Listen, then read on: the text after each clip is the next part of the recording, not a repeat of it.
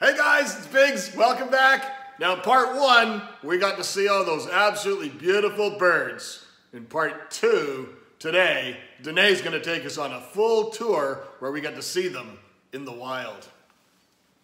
I got my binoculars. You guys ready? Let's go.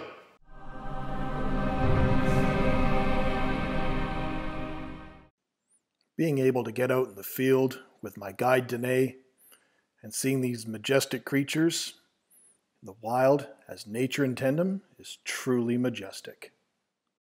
Okay, so you can pull out a great horned owl drawer here. So this is a really common species in Saskatchewan. You'll see them often just kind of along roadsides. Unfortunately, they're one of the species that gets hit by cars most often. One of the things I think is really cool about them is just their color variability. So these are all female great horned owls that were all collected very close in time, very close in space, and you can see that some of them are very red, some of them are very gray.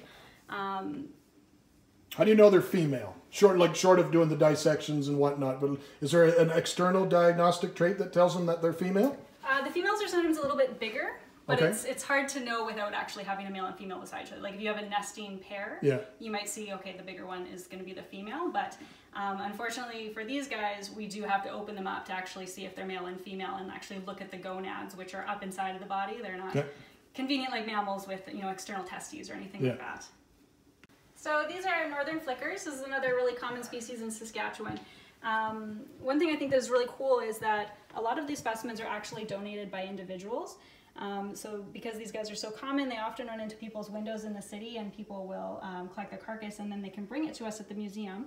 And their name gets put on the collection label and kind of goes into posterity. Do you watch Monty Python? Do you know who that is? I do, Do you remember the Bring Out Your Dead? Bring out your dead, yes, exactly. Not many places you can take dead things to willingly, but you can for the Royal Museum of Saskatchewan. Yeah. Okay, what are we looking at next, Danae? All right, so these are burrowing owls. Unfortunately, they don't always make the nicest study skins, but this is a really interesting species to me because this is what I did my, my honors on. So these guys travel down to Florida in the winter. Smart bird. Yeah, or actually as far as Mexico, there's actually a Florida population that doesn't migrate. But burrowing owls in Saskatchewan or in Canada in general are in decline, so we're really interested in their migration patterns. And see what they're doing in Mexico that might stop them from coming back, which would affect our populations up here. I can tell you there's lots of reasons to prevent me from coming back if I migrated to Florida or Mexico. Absolutely. These are peregrine falcons. One of the neat things about these guys is some of them do have leg bands, and that's really interesting because we get in a bird with a leg band, we can often track it back to exactly where it was born, or try and get an age on it and find out what was its life story before it came here and got its second life in the museum. So these guys are bald eagles. Americans will love this drawer. Very American. One of the cool things I think about these guys is a lot of people don't realize they don't get their white head until they're about 5 or 6 years old. And so the juveniles are often mistaken for golden eagles. And that whole cabinet is all bald eagles. All bald eagles, yeah. We won't tell the Americans that. This Canadian province, the province of Saskatchewan, which habitats are primarily prairie and scrubland, hosts an incredible diversity of bird species. 437 documented species call this prairie city, or this prairie province, home at one point in time throughout the year. Many species migrate south when the harsh winters come, and many species stay throughout all 4 seasons. But regardless, if watching birds is a passion of yours, Saskatchewan, Canada is definitely a place to check off on your bucket list. And looking at them here in the Royal Saskatchewan Museum, in one way, is easier. No need for fancy camera equipment with extremely long lenses, patience, quiet. Here you can see all these animals up close and personal on all these beautiful mounts.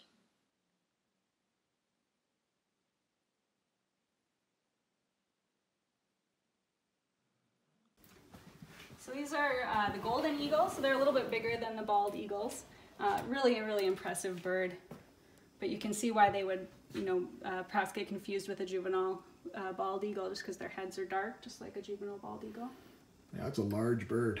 Prepared as study skins, kind of a bird on a stick. A lot of people think that the stick is to pick them up by, but it's actually to protect the tail feathers so that they can't get jammed into the end of the drawer. When you pick up a specimen, you want to support it the whole way around. I would have thought the stick would have been so you could put it in the chocolate fountain. So these guys are ospreys. One of the cool things about them, they're often called fish hawks. And if you zoom in on the feet there, you can see they're really, really spiky. That helps them hold on to fish better. Very cool.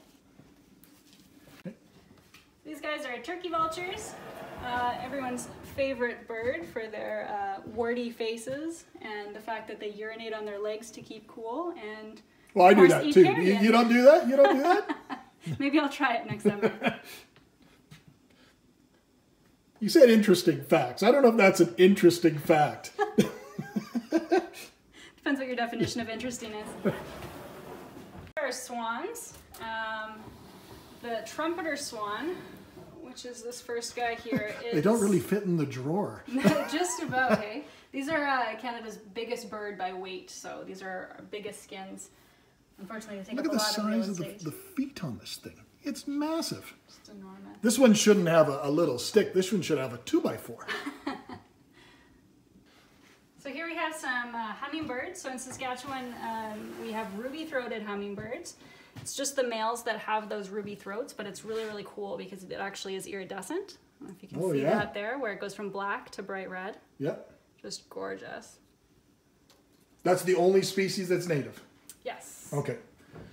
We do occasionally see other ones. The rufous hummingbird and this hummingbird might pass through, but typically it's just... We used to have these at the cottage all the time. Oh, right on. They're really, really cool to see them visit flowers. Yeah. One of the cool things about birds is they can see the color red, whereas insects can't. So if you have red flowers, they're actually trying to attract pollination by birds. And that's probably why for all hummingbird feeders, people used to be told to add red food coloring. Now we're told that that's actually detrimental to the birds. Absolutely. All right, some of the more colorful birds in Saskatchewan are the warblers.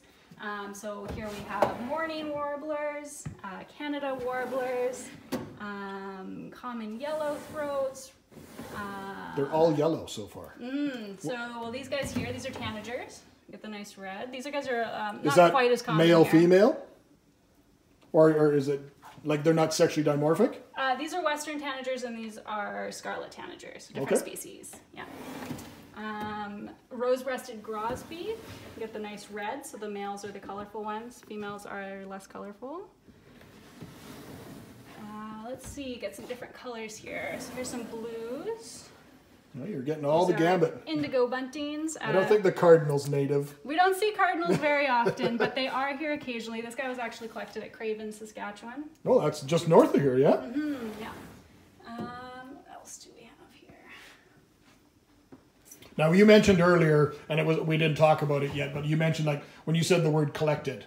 The museum is not going out. You mentioned that you guys don't actively go out and collect anything. Exactly. Yeah. That was done historically, but these days birds are very protected. We would need permits to go out and we wouldn't really have any reason to. So everything that we get in the collection is donated either by conservation officers or members of the public might bring them to us, or they might even come to us through wildlife rescues. If a bird doesn't survive, it can come here and get its second life. And the public bringing you a bird, it's more like it's an animal that's hit a window or a car or something like that. It's like there's nobody allowed legally to go out and harvest any of these birds whatsoever. Exactly. We call it salvaging, Correct. Oh, and as we saved the best for last, the perennial favorites. All our American friends will absolutely love this bird. This is the, what do you call that? Tuna from the sky. What do you want to call that? The Canada goose. Loves all your golf courses. Super pleasant bird. Well, I truly cannot thank Danae and the Royal Saskatchewan Museum for allowing us to come in and shoot this video. I hope you enjoyed it. It was sure fun to see. I may not be the bird lover everybody wants me to be, but they still are fascinating creatures. Thanks for watching, my friends. Take care.